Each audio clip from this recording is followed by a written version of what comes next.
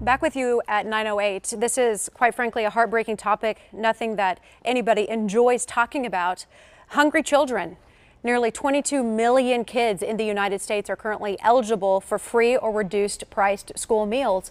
But what happens during the summer months? The state of Oklahoma does have a summer feeding program to combat hunger during summer, but Oklahoma ranks 51st in the country in participation in the summer feeding programs. We are joined now by State Superintendent Joy Hofmeister to talk about this. We're also going to talk about, of course, the budget, teachers leaving the state, teacher pay raises or lack thereof. But I do want to start with this summer feeding initiative. Thank you so much for being with us. Thank you so much. Great to be here, and a very important topic for kids. It really is. Walk us through how this summer feeding initiative, how it works.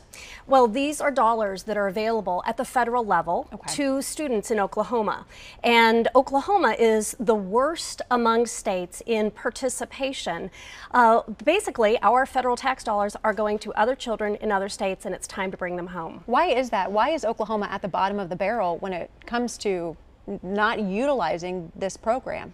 A lot of this has to do with awareness. The public is not aware. In fact, 61% of our kids are economically disadvantaged, qualifying for free and reduced lunch services during the school year, but only 6.4% are receiving those services throughout the summer months. They're available, they're ready to be served, and we know that in the summer, children grow.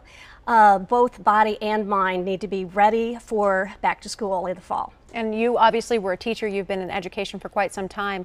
How important is it to stay fueled, you know, to not go hungry to the learning process? Well, absolutely, we know that really strong nutrition in early childhood particularly is essential. So any student who is, or any child in Oklahoma, 18 and under, does not have to fill out any paperwork. You show up at one of the feeding sites, and we also are working with our faith-based community to use some of the public awareness initiative. We have hashtag Food for Thought to really help knock on some doors, allow people the opportunity to know that this is available. Sure. Go to our website. There's over 600 sites available, and we're really targeting in this first summer with this strong initiative in the Metroplex area. Next summer, we have to tackle what's even more difficult, and that is rural Oklahoma. With the transportation issues, we're looking at more mobile feeding sites, even food trucks to help with this. Great. Okay.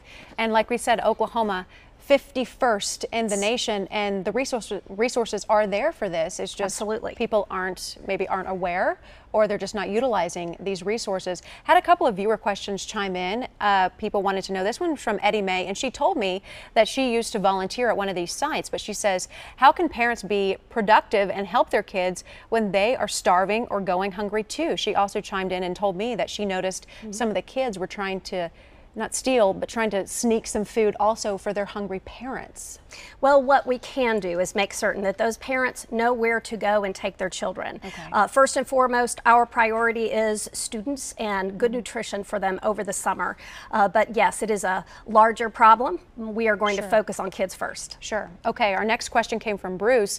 He says our kids are going hungry. We can't ask them to go hungry because of what he called irresponsible parents. He also said our teachers are going hungry also. Free lunch program for the teachers.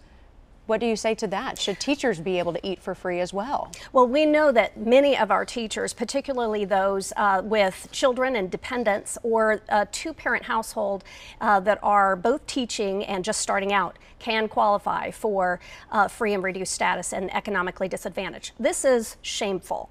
Oklahoma must be competitive with teacher compensation.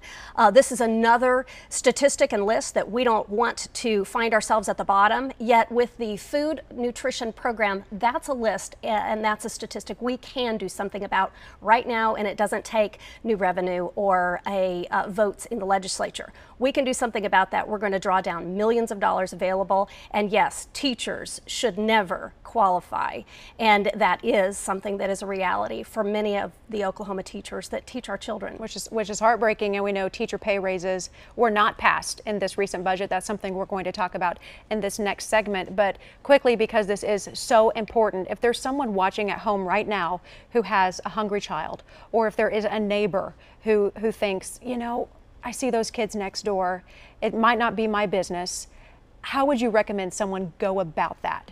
How would they get help? Yes, there's a very easy way to find the area nearest you that has a feeding site. And often it will be partnerships with our libraries, with our Boys and Girls Clubs, YMCAs. There are numerous schools that are participating in this as well. Just go to the State Department of Education website and we have a link. You can actually text and it will give you the nearest locations. And is it open all summer long? All summer long. You don't have to fill out any paperwork. There is no no qualifying. You just simply show up, and we're ready to give a hot meal at breakfast or lunch. Breakfast or lunch, really, really important. Something you often don't think about, but a lot of times those school lunches or those school breakfasts, that's the only meal those kiddos get all Good day. nutrition is the foundation for learning. Okay, really, really important. So go to that website. We can also post a link on our KOCO mobile app too, but if you are a neighbor or if you're a babysitter and you see maybe a child going hungry, it's free. The resources are there. We just need to help spread the word. Maybe post this on your Facebook page too to help get the word out. State Superintendent Joy Hofmeister will be sticking around with us for another segment. We're going to talk about, unfortunately, our teachers leaving. They're going to different states for better pay raises. What can we do right now to change that?